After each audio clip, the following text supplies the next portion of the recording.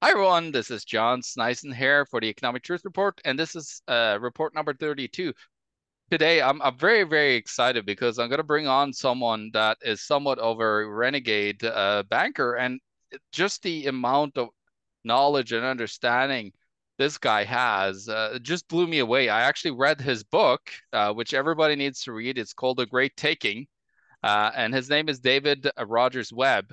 And let me just tell you a brief, quick introduction to him, and then he can introduce himself, of course. But David Roger Webb has deep experience with investigative and analysis within challenging and deceptive environments, including the mergers and acquisitions boom of the 80s, venture investing, and public financial markets. He managed hedge funds through the period spanning from the extremes of the dot-com bubble and bust, producing a gross return of more than 320%, while the S&P and Nasdaq indices had losses. His clients include some of the largest international institutional investors. So, David, welcome to the show, and I'm happy to have you on. Thank you, John. Thanks for having me. Yeah, so let's kind of get into it. I kind of like just did this on the kick because I had, we got talking yesterday, and I would just love to get your insight. So can you tell just a little bit more about yourself and like kind of where your background is, and then we'll get into the more important parts of this interview. Well, I'm an American and I'm living in Sweden, but I grew up in Cleveland, uh, which used to be a thriving city. 100 years ago, it was like all of California in one place. All the industries were in Cleveland. Rockefeller's first refinery, the steel industry, the aluminum industry, because of the oil, the chemicals industry, aeronautics. There was the Cleveland Air Show was a significant thing, um, and when I was a boy, that was all still there when I was a young boy. But over the course of my childhood, things started going pretty badly. And I write about that in the prologue. So I come from a family of medical people and engineers. No one was in the world of high finance. But and I probably would have become a medical doctor. But during my teenage years, things were going badly enough that I decided I needed to understand how business worked and what was happening. So really, that is the journey of my life, has been going into things to understand. It's not really about making money for me. Um, so I went to New York, for example, and worked on Wall Street, but it was really just following a process of um, um, sensing something that I needed to know about. And then I also, once I've done something, I don't need to keep doing it. It's not about just punching the clock and collecting pay. I tend to move on to uh, the next thing I think I need to know about. Yeah, no, it's kind of like when I was young as well. Like I always had this urge to know everything about everything. Like I'm very curious personality, so it's good to meet someone that you want to know as much as you can about the world we live in, and there's so much to know and understand, and like I don't know, I just get excited about knowing new things and learning new things all the time, and I could kind of see where you have all the knowledge in a certain field and then be like, yeah, it's kind of boring here now. And I see how you want to jump to the next one. I've done that a few times, and of course that has dragged me down this rabbit hole of where I'm at today as well. After reading books on finance and the monetary system, and I just got taken to. I just wanted to know everything that I could about it, and of course I never never ended up going to any schools or anything for it. And like with you as well, you really never took the financial route, as you said. You took the business route of things. And yeah, and you were building things for Wall Street, didn't you? Like you got into like you were quite good on computers and stuff, so you built certain things from, didn't you? Or I Well, forgot. this was very early days when no one really understood anything about a computer, in in my first this is how old I am. In my initial training in university, we were using punch Yeah, cards yeah. for programming and running programs and the input. So, and then when I was in this mergers and acquisitions group, we were using TRS-80, Radio Shack TRS-80 computers. This is prior to the IBM PC. And they had these floppy drives that were nearly as big as as somewhere between a 45 record and an LP in size, these floppy disks. And I think they held a whopping 256K Oh, of pretty. data on a floppy disk. Yeah. So in the department I was in, I actually spearheaded putting in the first networked hard disk, which was a totally new thing, with a whopping mind-blowing 5 meg of capacity for the entire department. Yeah, that's the way. I remember my first hard drive that I had in a 386 computer. It was like 4 MB. But like that, you actually managed to network that hard drive at that time. That's pretty impressive. Oh yeah, Yeah, this was early days, and yeah, I mean, mainly, I mean, I did programming, but it was programming basically financial applications to interface where the computer services firm I was with, the main product in New York, and this is what sent me into all these firms when I was basically a kid just out of school in New York, was something called CompuStat, which was all the fundamental financial information. So it allowed the investment banks to do screens. It was the first time you could do something like that. You could screen the whole database and find things with certain characteristics. And that was pretty advanced stuff back then. yeah. That's like Chat GPT of like early type of that kind of function, right? Primitive. And this computer services firm, it was called CompuServe. And they were really the forerunner of a lot of things. They had something like email. It was all the stuff you have on the internet now, but it had to be run through the mainframes at CompuServe. And anyway, it was Yeah. early days of things like that. Yeah, it's pretty cool to hear because it's like I just got in when you like when you had the first like the tinier floppy disks, the last version before it kind of became obsolete. You had the CD that got evolved. And I remember my first computer at 11. I was pretty excited that my dad bought this computer and also be able to go on the internet. I think I had like 9.6 kilobyte, internet connection at the day, and it was pretty amazing, being able to start using such an amazing tool. And ever since, I always been amazed by the power of that internet. And but yeah, let's get into some very interesting stuff that you talk about in your book, The Great Taking.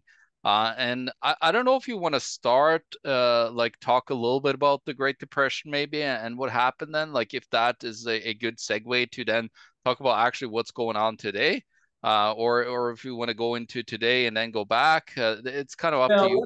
let me come at it another way, which is kind of a high level explanation of what we're talking about here, and then maybe we'll go into specifics as you Sure. what you'd like to ask about.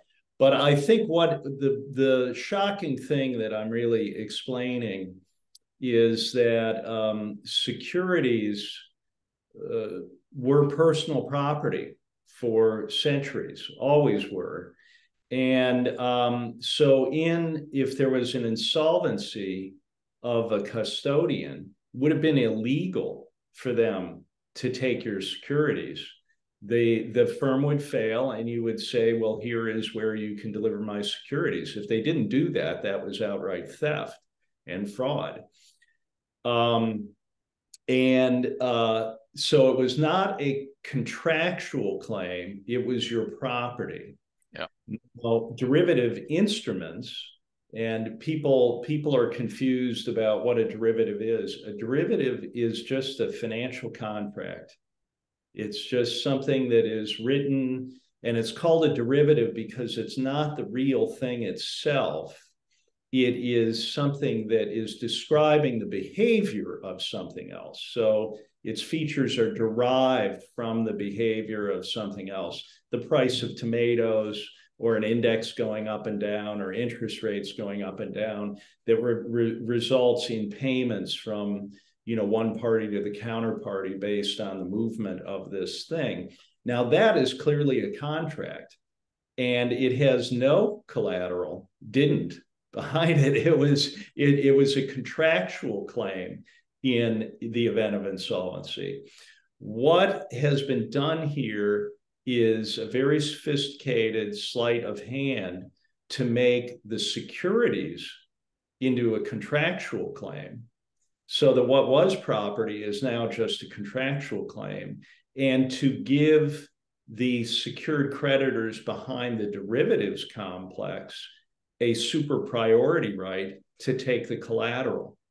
So they have subverted this by taking something that was property, not a contractual claim, making that a contractual claim, and giving the thing that was a contractual claim super priority to the assets. All this would have been illegal not long ago. And just outright fraud. And so how was this done? The first step was to dematerialize securities, which was a process that began in it really got underway in the early 70s, but the rationale for doing it was being put in place in the late 60s. And dematerialization itself is not the problem, because, for example, in Sweden, everything was in electronic book entry form, but you had specific identification to the securities. So you knew who owned what, and they had property rights to those securities. But the dematerialization was a necessary precondition to fuzzing up who owns what and severing the property rights. So dematerialization came first. Then in 1994, there was very subtle work done to subvert the property rights. And they did that by creating a new concept. It had never existed in 4 centuries of securities law, of the security entitlement. And that is what severs the property right and gives the beneficial owner, it's now called the beneficial owner, the appearance of ownership. And what they mean by beneficial ownership is that you have an appearance of ownership. You can buy it, you can sell it, you are paid the dividends, you get a proxy statement, but that is distinct from the legal owner. The legal owner is the entity that controls the property as collateral. And then all securities are held on a pooled basis. What that does, and I should mention, I show this in the book. It's a very important document, this response from the Fed, the New York Federal Reserve, to something called the Legal Certainty Group in Europe. And this was occurring in 2006. Um, and the Fed, what's going on there, the legal certainty group is investigating how to make it absolutely legally certain that the secured creditors take the customer assets in the event of insolvency.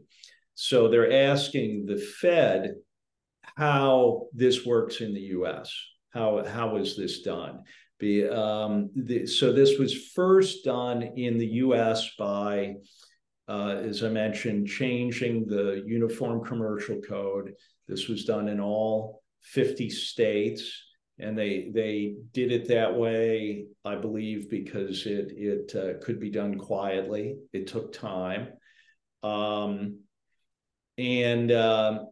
so it was implemented first in the US and then Canada and Britain. And then there was a process of really run by the US State Department to force this harmonization globally and in Europe. So that's why the legal certainty group was undertaking this.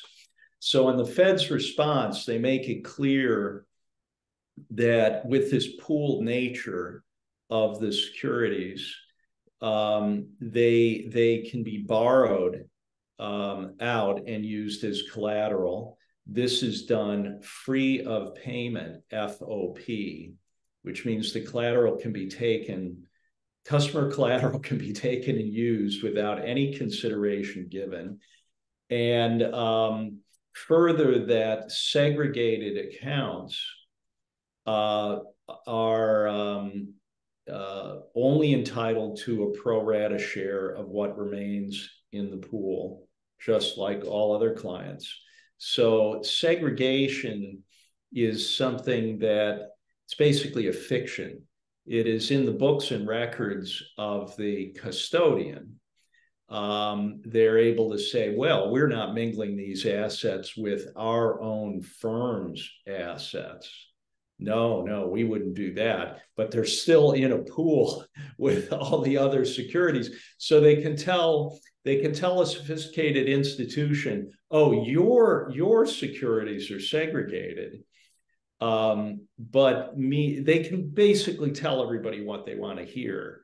They can say, we're not loaning your securities out, but meanwhile, they're in a pool where the clear objective is to utilize these pools quite thoroughly. And there are a number of indications of that. They refer to the doctrine of self-help. There is or long established practice of self-help. They can be borrowed without restriction out of these pools. There in the book, there's also I go into this Bank for International Settlements document that is showing all the plumbing to move the collateral from the collateral givers to the collateral takers, the collateral givers being custodians globally, even equities. So it's not just government bonds that they in this same document they talk about collateral transformation, that for example, in a crisis, it might be that there isn't enough high quality collateral in the system.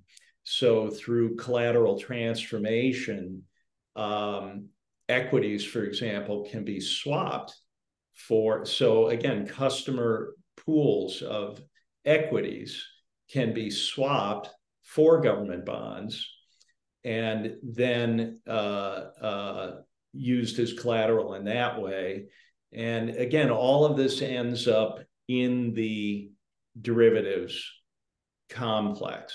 So now whatever has been used in this collateral transformation is also encumbered in the derivatives complex. Yeah. So there's this flow that is documented there, and there are collateral management systems that are automated to do this, particularly in a crisis. And the flow of the collateral is to the central clearing counterparties. Now, this is the other thing that was done. It used to be that derivatives contracts were bilateral. So the participants knew who the counterparty was or what entity was the counterparty and could assess the credit quality of that counterparty. Then, under the guise of reducing risk, they actually created a monolithic, horrific monolithic risk because they forced central clearing of derivatives. So now there is no counterparty other than the central clearing counterparty under this massive derivatives complex. And so it was done in the name of reducing risk. It provided the rationale for why they had to have all of the collateral globally and sweep it in a crisis in an automated fashion. But the central clearing counterparties are themselves, I believe, set up to fail. They're very thinly capitalized. The Depository Trust Corp in the U.S., which is this is where all securities in the U.S. complex are held in book entry form, pooled form. And then on top of that, you have the central clearing counterparties utilizing that collateral. The entire equity capital of Depository Trust Corp is only $3.5 billion. And then in documents both in Europe and in depository trust, they are talking about this within the last 2 or 3 years. They're talking about the possibility of the failure of the central clearing counterparties. It could be triggered by the failure of 1 or 2 clearing members. And that in the case of depository trust, they're saying, well, we don't think it's right to put more capital into the loss waterfall, as they call it. What we have done is pre-funded the startup of another central clearing counterparty. Now, what that would mean if the central clearing counterparty fails, and again, this will be in a major systemic crash, these secured creditors take the collateral. That's where this is going. And this Fed document, the response to the legal certainty group, also makes it clear that secured creditors of a clearing firm always have priority to the pooled assets. So it's now we get back to the Depression. Which is, people would say, well, this is insane. Who would do that? This could not happen. But what I'm explaining is that this is what happens at the end of a debt expansion supercycle. And what we're in now is a globally synchronous debt expansion supercycle. But in the 30s, I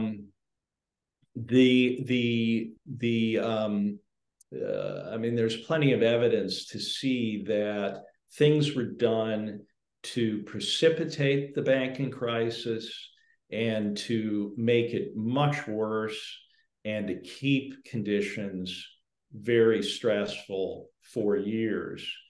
And I've 20 years ago, I was studying this in detail because that's when I saw that the ability to create growth by printing money was actually beginning to collapse then. This was over 20 years ago. So it's a long process.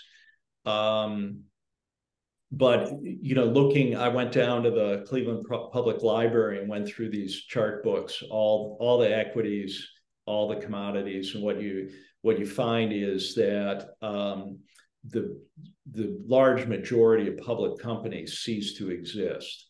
So the equity layer is wiped out because you have a dramatic price decline when the bubble that has also been made to happen is then burst, and it takes everything down. So going through the commodities, every commodity, and I'm not kidding, every commodity went to a hard price low of the prior 60 years, with the exception of gold.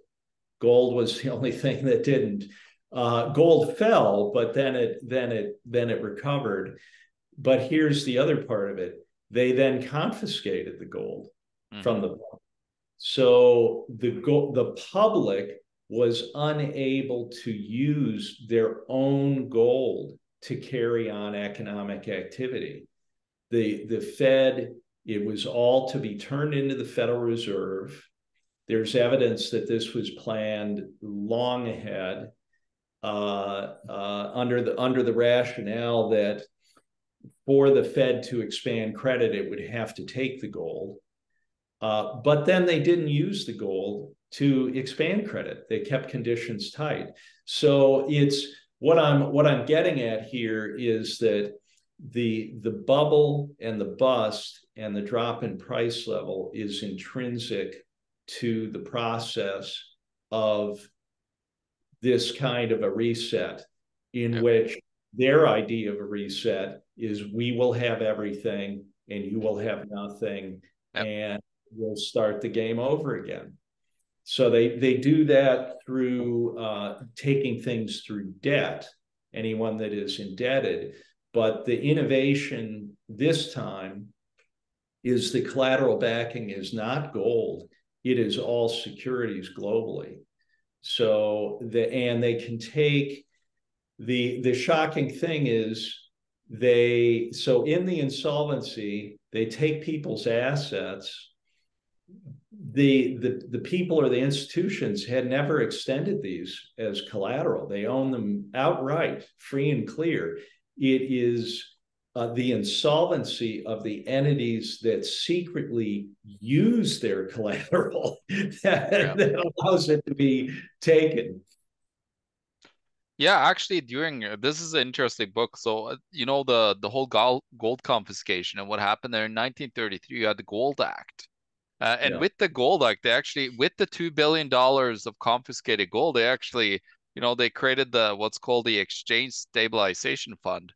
And it's very interesting because it was used to just basically intervene in markets to stabilize the dollar, because if one currency is starting to go a little wild and right, it starts to get bad with other currencies, right? So they use that whole it's basically like a slush fund. If the Canadian dollar is starting to struggle, like, oh, we can come and put some credit lines out to you through like currently what they use, in my opinion, is the swap lines of the Federal Reserve, which they basically extend out to central banks in order to help with, instability in their currencies. Like they currently are off and on with who is it? The ECB, Bank of Japan, Bank of England, the Swiss National Bank. They've been, helping out lately. If you go on the Fed's website and watch this, they keep on extending these swap lines when you see stress in the markets to now, try. the question Yeah, sorry. is this really help? Yeah. It's or is this just saying you need us to manage the economy? We're managing things. It's basically central planning, Oh which yeah. never works. It's at the expense of things. Actually, it's all about control. It's and that is really, I think, behind what is happening here. There's a kind of continuum going back into the 19th century of central planning that was behind, Marxism, communism, socialism, National Socialism, and really continued in Britain and increasingly in the US, which is the idea that individuals cannot be allowed to determine their own reality. Yeah. Someone has to plan that, and I guess it'll be us. We will plan it. Yeah, it's basically a feudalist view of the world, right? Like they're still in that kind of terms when it comes to like central planning. They just look at themselves as way better than everybody else, and we need to just make sure that your life is okay. And then you got like other parts of that central planning that comes from the Malthusian elite that runs, for example, organizations like the UN and others, where they just it's like it's way too many people. We can't control them all, type of scenario too. The world. I recently read Friedrich Hayek's Road to Serfdom, which I think was my grandfather's book. It's Oh printed wow. in 1944. So Hayek wrote this even before the end of the war. And he's really concerned because he sees that Britain is continuing, that the leading thinkers in Britain are basically like the Nazis. They're Eugenicist, yeah.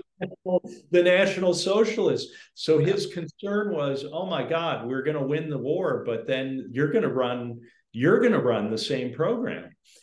And well, I'm forgetting what I was going to say about that, but Well, you it's see, yeah, you've seen well, ten, yeah, yeah, you've seen tendencies like that here in Canada now, actually. Like Canada just reintroduced a program called the MAID program, which is assisted suicide, and they're actually pushing it now to more and more of the population. Oh, if you got if you're a little bit depressed, here's a program for you, or if you're mentally ill, they're even been talking about. So it's like kind of those uh ideas of that. It's a technocratic. Like I have a book that was written by a guy that is he's the head of the what's called Group 30. I don't know if you ever heard about that group, but it's kind of like a Bilderberg of bankers. But his name is Stu P. McIntosh, and he wrote a book called The Redesign of the Global Financial Architecture: The Return of State Authority. And so that's kind of, their views is that they're technocrat. He like I don't know how many times he says technocratic in here, but he's like technocratic epistemic elite, as control, and they created, the Financial Stability Board because we're gonna have financial stability, and then we want to make sure that, like if you ever seen like I went to looked at all the central banks' balance sheet a little while, I think it was last year. But then you see started to pop up in every central bank's website is a financial stability report.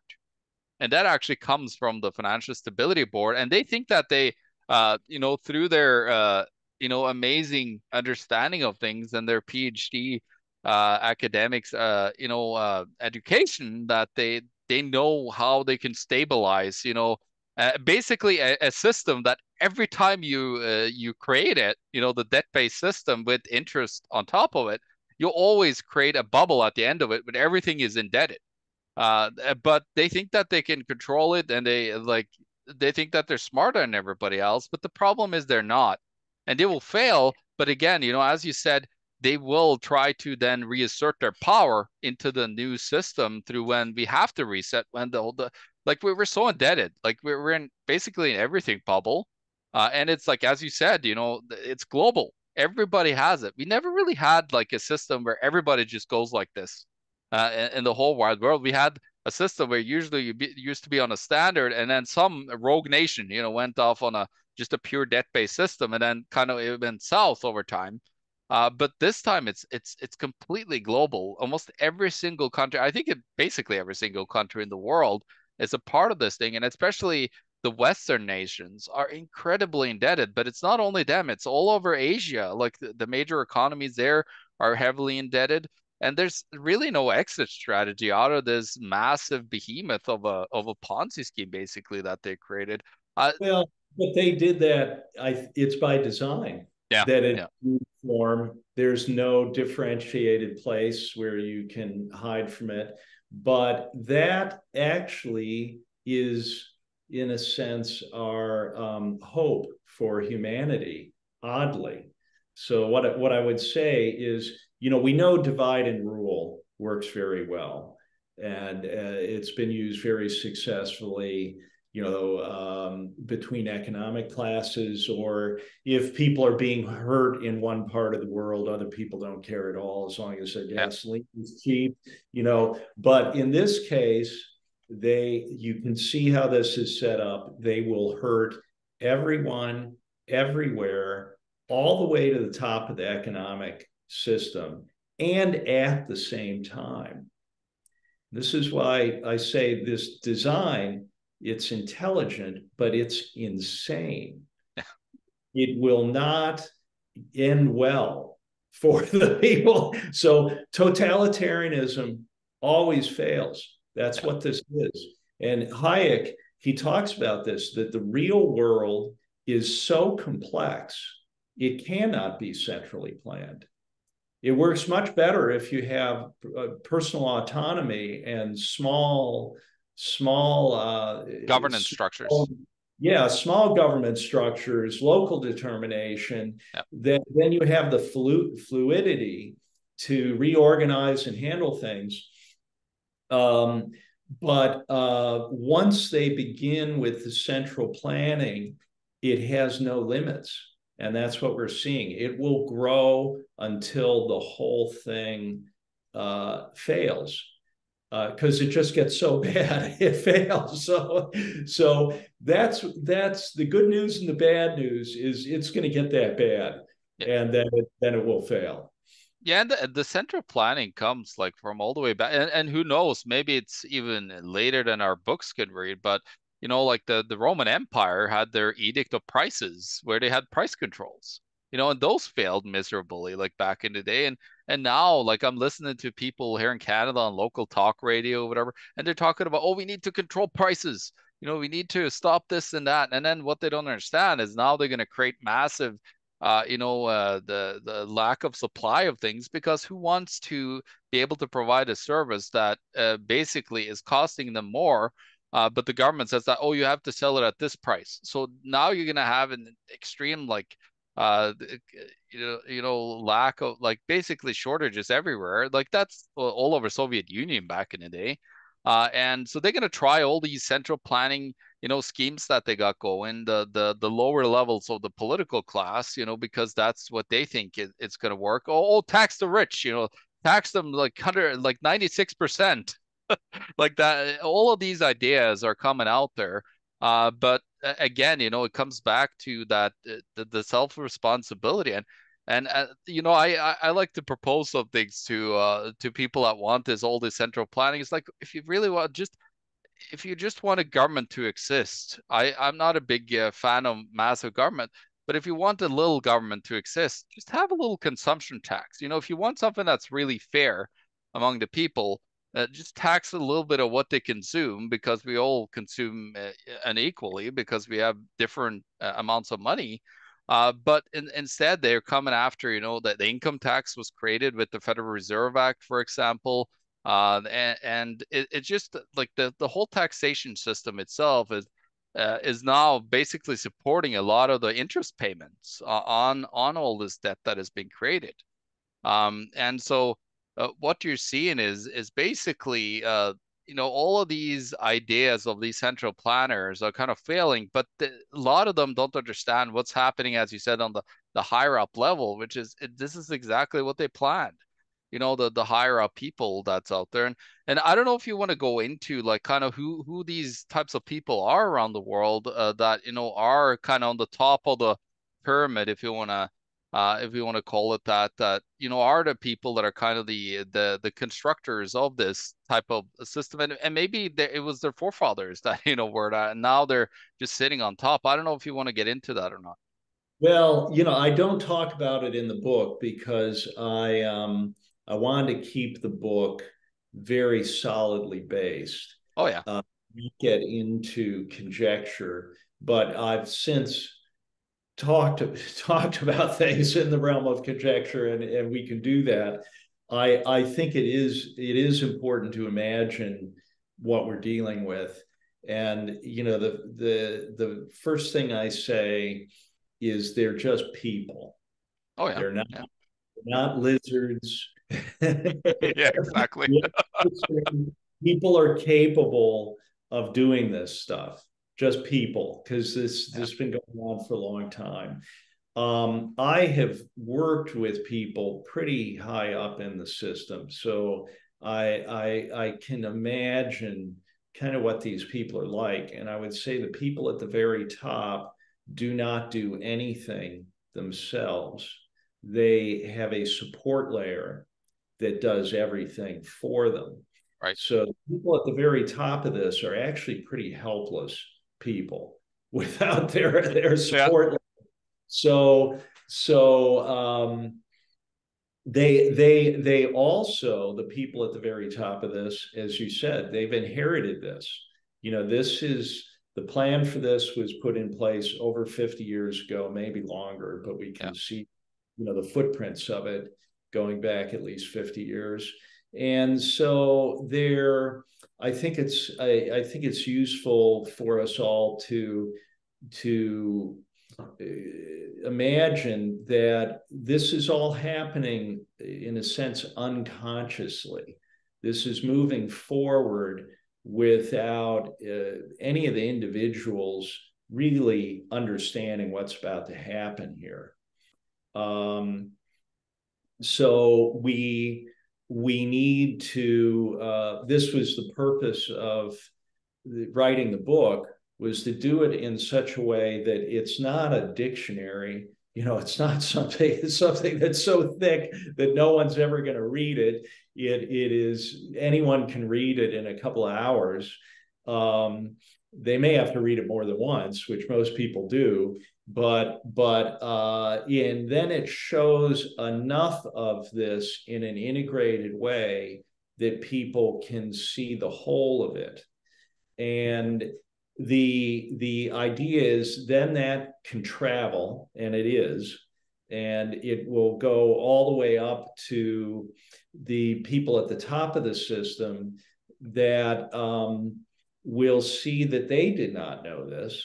They Yeah. did not understand this. They will have the background and the sophistication to understand that it's absolutely true. This is real. It's irrefutable. And that is happening. And then they can decide, well, maybe it doesn't matter how much I'm being paid right now to keep doing what I'm doing. Maybe I am more concerned about losing everything in what's about to happen. So I am not going to be quite as compliant as I have been with the program. Mm-hmm. So support can start being withdrawn from this. We have to have that happen. There may be people that are close enough to the top that they can say, look, this is insane. This can't be allowed to happen. This has now reached a point that we have to unwind this. We have to back to, and it absolutely can be, things absolutely can be done legally to back this down. So it's on the one hand, as you and I have talked already, you can look at this and say, well, it's inevitable. There has to be an awful collapse. That is true, but also the opposite is true. It is also possible that wouldn't have to happen, and that there would be ways to settle down the whole derivatives complex, move all of the derivatives out of the deposit-taking entities, Yeah. where Yeah. The old savings and loans versus investment banking, right? Kind of.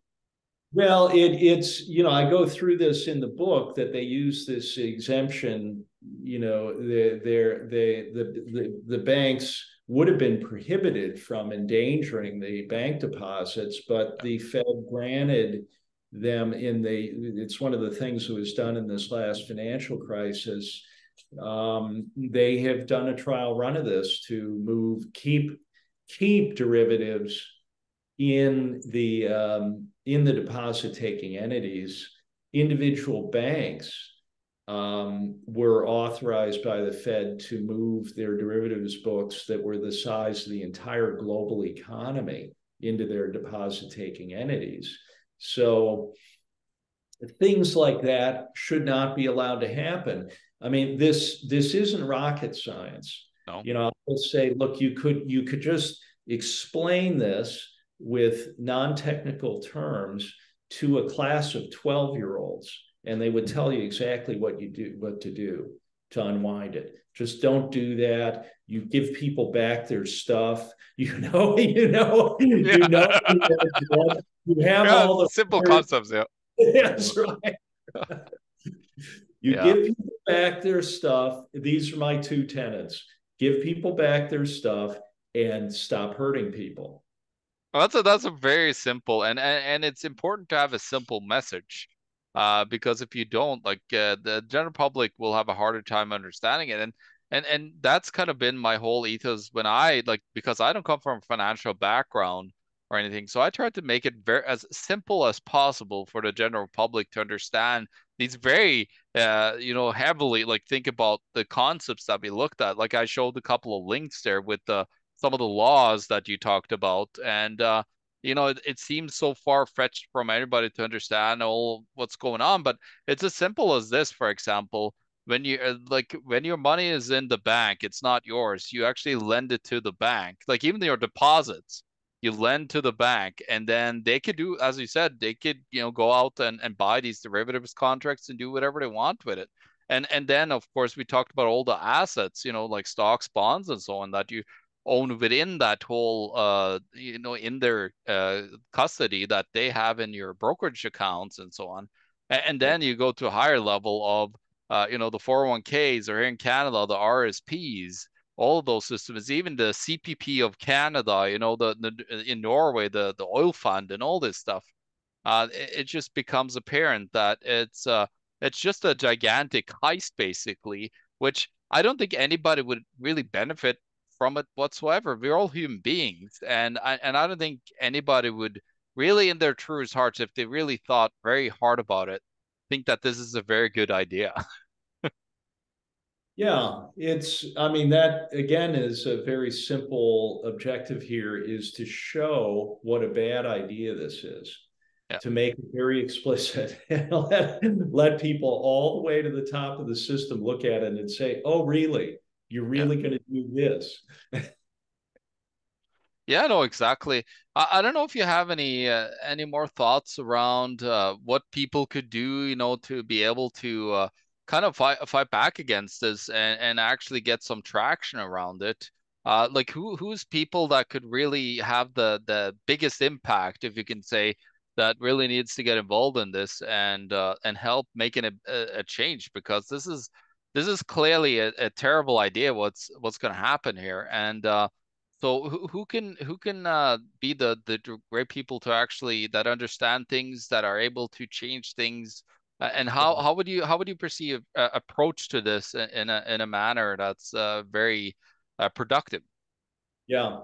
Well, before we started the call, I was saying, people, their first reaction once they understand this is panic. Yeah, And they say, well, what can I do to hide from this? How can I run from this? Even very wealthy people that you would think would feel personal power and to stand up against this. The first reaction is panic. And I think that's understandable. But then yeah, and what just very quickly, if you look at the depression, if this is something that goes on for a number of years, the main thing is to be out of debt. yeah, Just if there's stuff, you have financial assets that you could lose, you sell those and you pay off your debts. But I also say to people, don't do something that will destroy your happiness, destroy your marriage, destroy the lives of your children. If you're in a house somewhere settled and you have a mortgage on the house and your kids are happy there, you really have to. I'm not saying that you have to, uh, uh, you know, for financial reasons, destroy your happiness. But if there are things you can do that will actually reduce your stress, you can yeah, consider doing those. Lots of people are going to be in debt. They're not that it's going to be endemic. There are lots of people that won't be able to do anything to get out of debt, but if it's possible.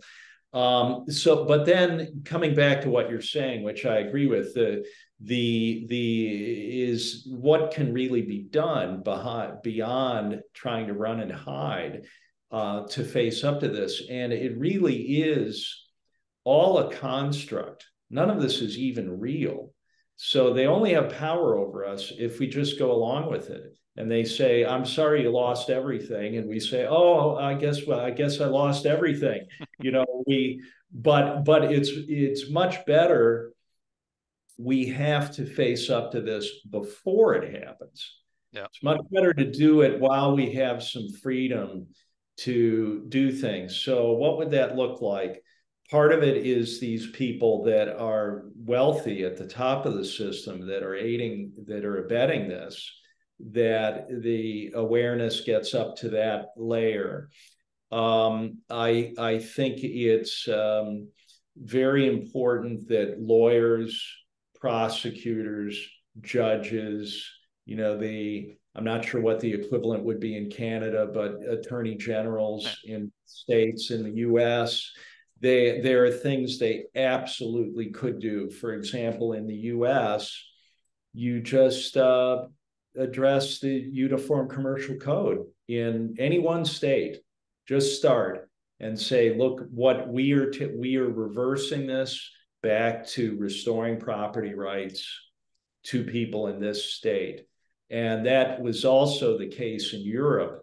This legal certainty group was charged with figuring out how to subvert national law where people had property rights, which is an ancient, ancient thing. You can't have democracy and autonomy if people don't have property rights. So it's absolutely foundational. So if people we you know I said to you before we got on the call, Shakespeare had said, first let's kill all the lawyers, but actually now we need them.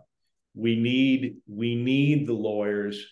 The problem is lawyers tend to be focused on details, and this requires strategy and understanding the bigger picture.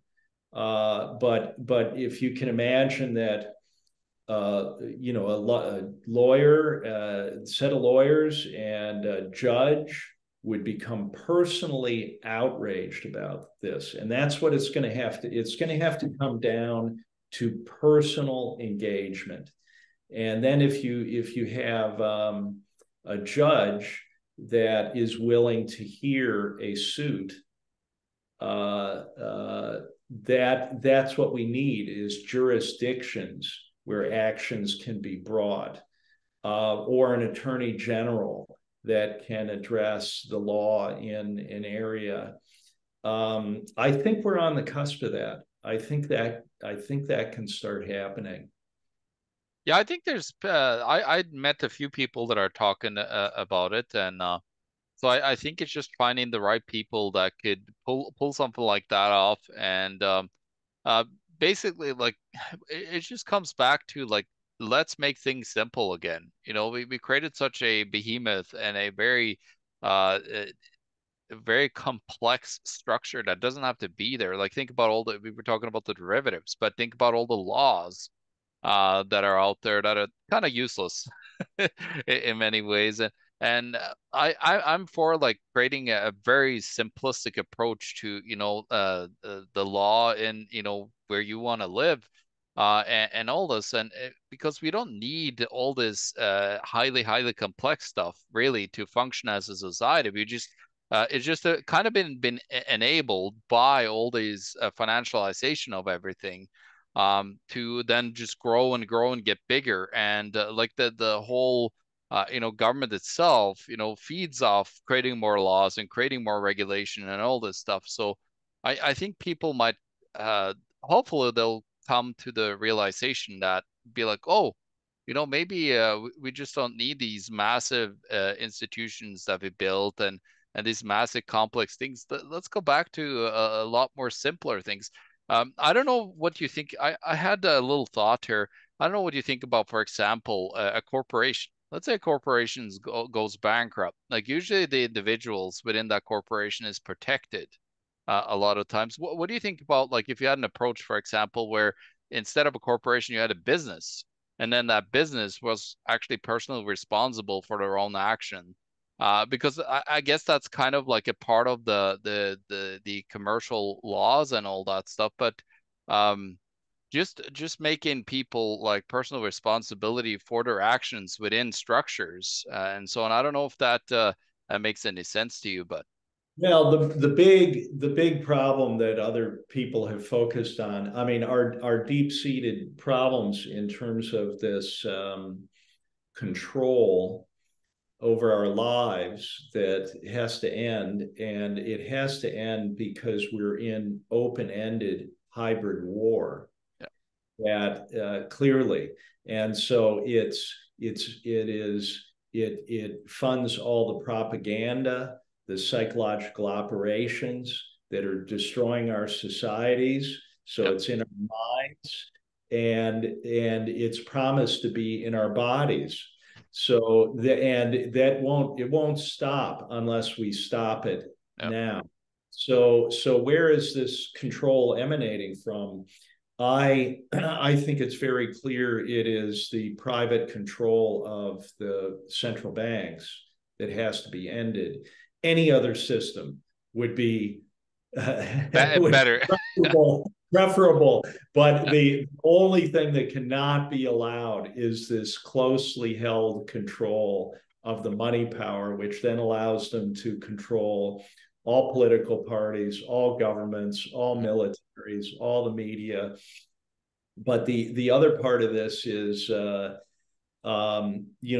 the Civil War, the U.S. Civil War gave rise to the power of corporate entities, and with the industrialization of warfare. And we can see this linkage between the banking power and warfare. Without the unlimited money going into these things, they would just stop. All these things that are hurting us, hurting people globally, all the psyops, all the CIA yeah, operations, all that stuff with actual criminals in these organizations, but they are hurting people. But they do not run things actually. If their funding is stopped, yeah, that's so. But the corporate power, the other part of this is the corporations are they were given the legal standing of persons as like a human yeah, being, yeah, and that should never be allowed. That's another thing we have to do, is that only human beings are persons yeah. with rights. Exactly. Yeah, that's yeah, 100%. Yeah, there you go. Yeah, that's exactly what I was the direction I was going to take it there. So it's just important to take back like individual responsibility for your own actions, and then of course taking away the funding of the whole system itself by demolishing the structures that they created for themselves to create unlimited amounts of funds to constantly make sure that they are on top and in control of things. Like those structures are the two behemoths that really if you could stop the funding, you just stop everything. Like that's just it, it's very simple. Well, Like they have very little power after that.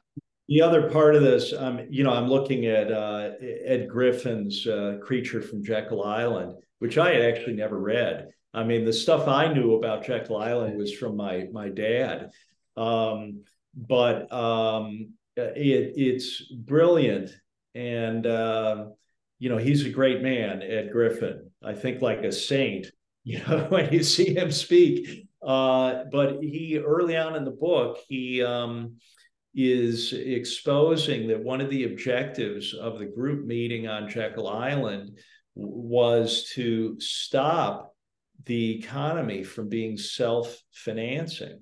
Yeah, That was one of their major concerns, was that the economy was becoming increasingly self-financing without their banking control.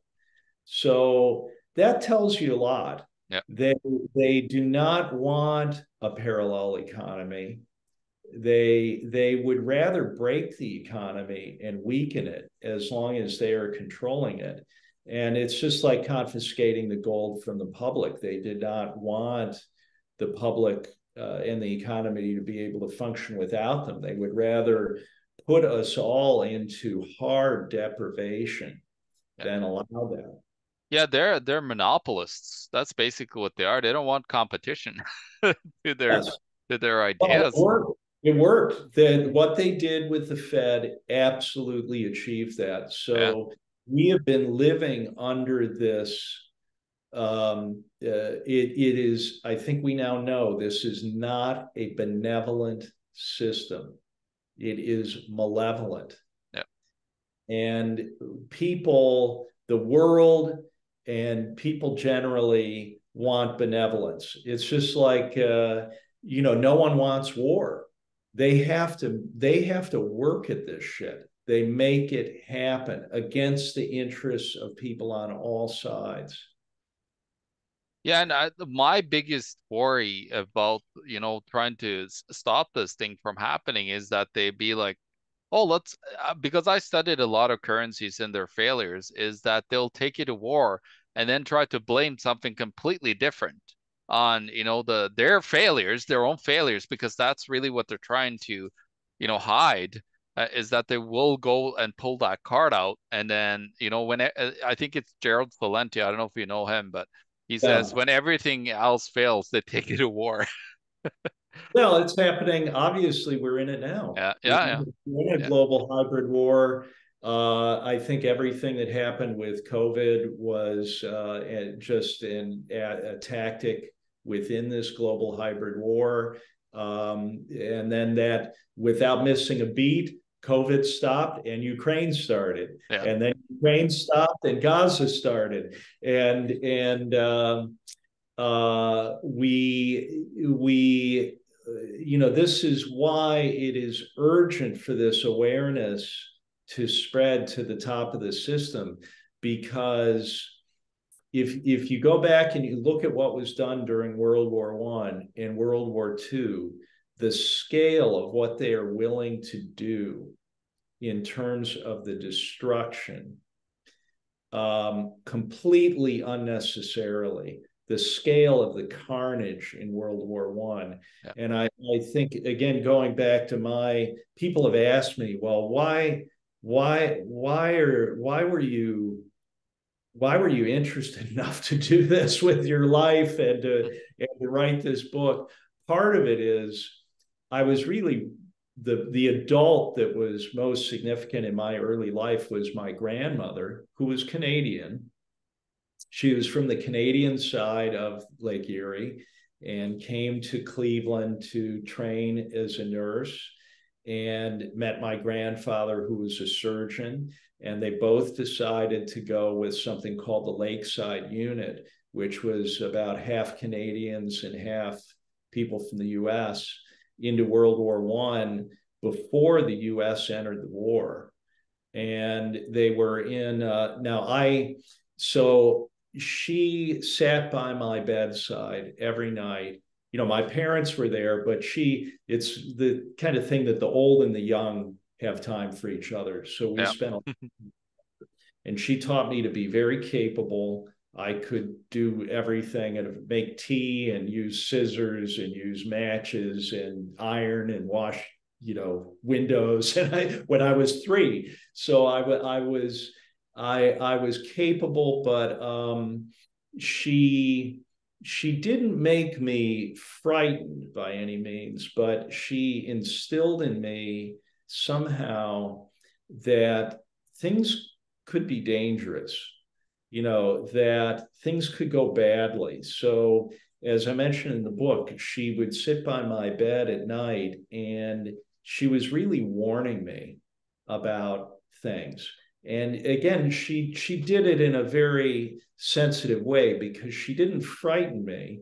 I was, of course, very interested. It's like the old children's stories where pretty awful things happened with the wolf and the fox, or they were not Yeah, sugar coated, yeah, and her stories were like that. And I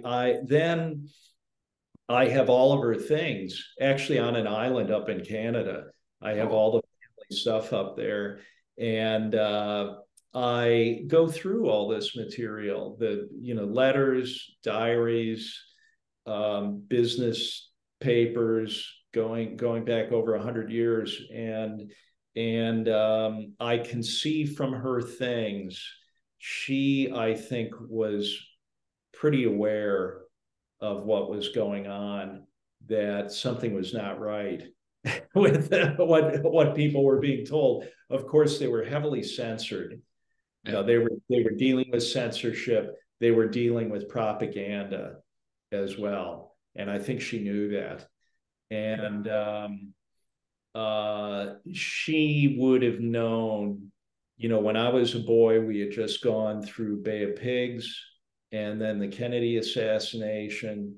I think she was probably pretty concerned about what was coming. Um, so she helped me. I knew that it wasn't all going to be fun and games in my lifetime. That it yeah. wasn't just about making money and partying. I've always been concerned. Yeah, I think it's important to get those things. I remember my grandma that used to tell me about all the experiences in World War II in Norway. And the first thing that actually happened in Norway was that the National Socialist Party took over in Norway during the era when there wasn't an invasion yet. But what ended up happening is that they actually turned completely 360 and said like, okay, yeah, now we're the Nazi party now in Norway. And actually, head of that party was his name was Vidkun Quisling, and that name is in Northern Europe. It's formidable, like it's looked upon as a traitor. Like you say, you're a Quisling, Oh, okay. basically. Yeah, but what ended up happening is that they actually, after that, they took all the private property and confiscated. They tried to, basically take your gardens, destroy that, and then take any livestock that you might have had, and any, if you had stored up, food or anything. They actually came for that first. And my grandmother used to tell me that she used to hide up in the forest and take all those like a couple animals up there to hide away from when they went on their patrols and everything. And yeah, so it's quite the era. And then like you think about all of that and all those stories that, we're lucky that our elders that lived through that have told us those stories. And then I remember watching a presentation from a local PhD economist here in Manitoba from one of the universities. And he was saying, you know what fixed the Great Depression? It's like it was a war. And so that's kind of the thought pattern of like he's not like the elite at the top, but it's like what they've gotten taught, that are good, good good answers to, the problem. It's shockingly Yeah. simplistic and Yeah. reprehensible, really Hmm. unacceptable. We No, can't we allow that kind of shoddy thinking. no, can you imagine like who would in their uh, wildest mind think that it's great for the economy to go and murder each other?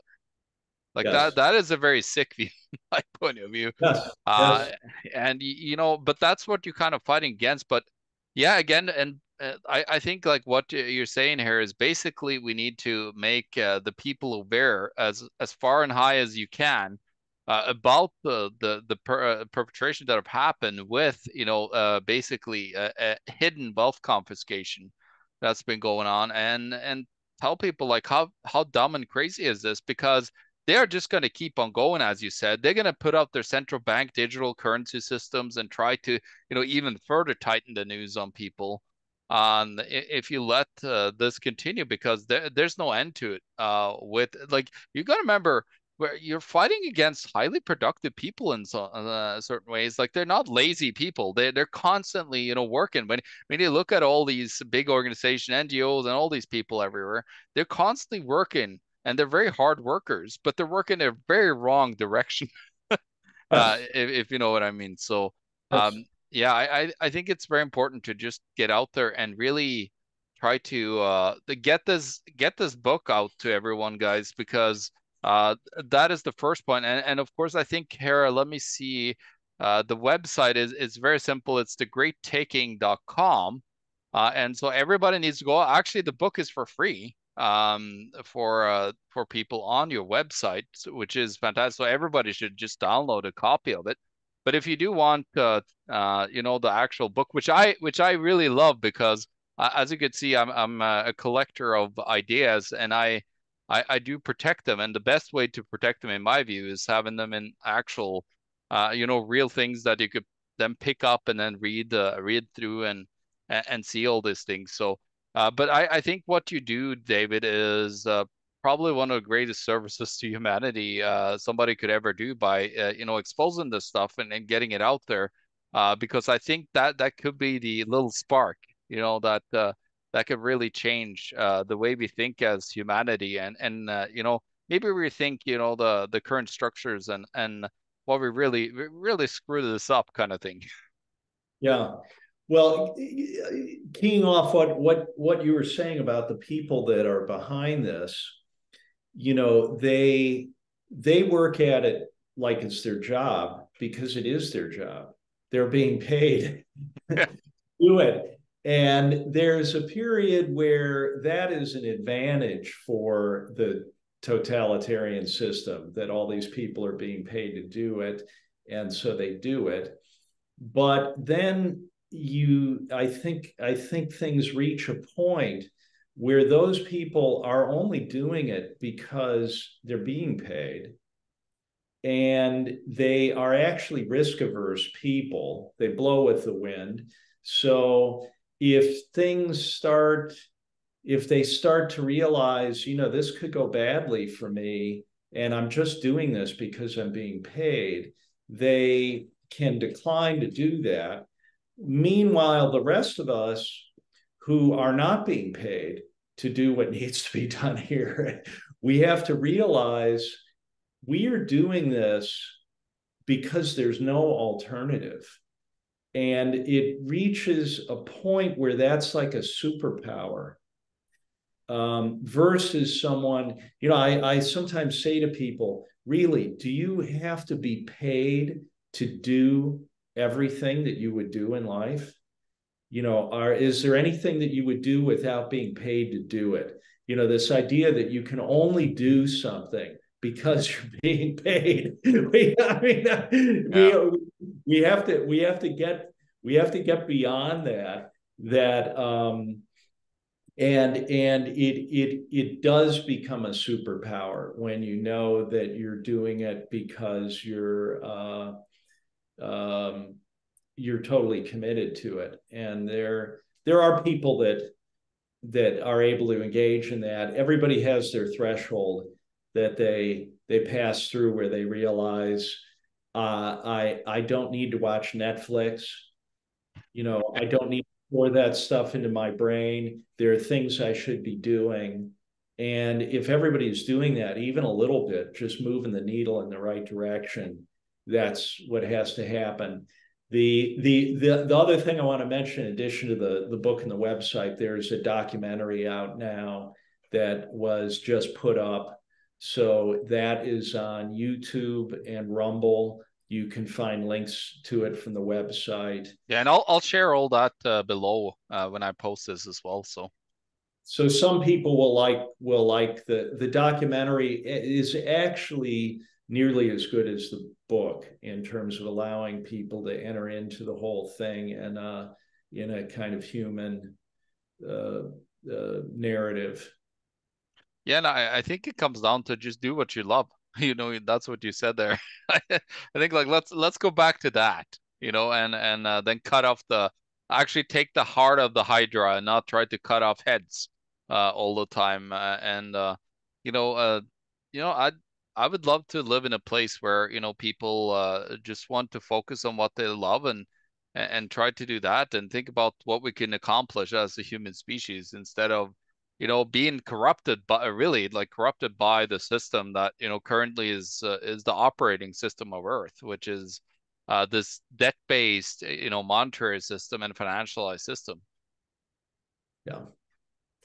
We can things can be absolutely wonderful very quickly. That's an important thing for people Yeah. to begin to imagine. It's just a matter of um, uh, for example, if people were told beginning tomorrow, you don't have to worry about paying income tax ever again. Now that sounds insane. We're so brainwashed. Yeah. We have to, but of course, it didn't even exist Mhm. before, a little more than 100 years ago. There were no passports. People could freely travel anywhere without a passport. The world was highly globalized, completely free trade and movement of everything Yeah. before World War One. Uh, it's very important that without the linkage of the central banks with the military power and the intelligence agencies, all of this destruction stops. And you then right size the government, and you have to have government, and you have to have. Hayek talks about this. I mean, of course, we have to have planning. It's a matter of the philosophy behind it. You have to sure you have to lay out roads and you have to do things that help the society. That's the key thing. And you have to be very careful not to tip into a philosophy of that everything has to be controlled top down. You have to recognize when that is happening Yeah. and Yeah, it's very simple. It all comes back to, just individual property rights and individual responsibility. I really think, right? Like it's kind of simple when you think about it, but people are so used to the complex current system that they're kind of, and they've been propagandized to be afraid of, anything to that is lesser than what we have today. So, but I think we could change, and I think everybody, and as you said through the video here, the people that actually really can make that big change right now, need to get in touch with you, David, and if they, contact me, I'll make sure to get them in contact with you and so on. So we can. I look forward to this. I think it's good to stand up and stop this, dead in its making, because if we don't, like I've seen deep down that rabbit hole and I don't like it.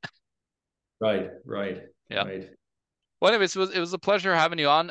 Just quickly, where can people find your stuff, and then we'll end it. Yeah, well, go to the website, thegreattaking.com. That will link you to everything from there. Perfect. Okay, let me 1 sec here.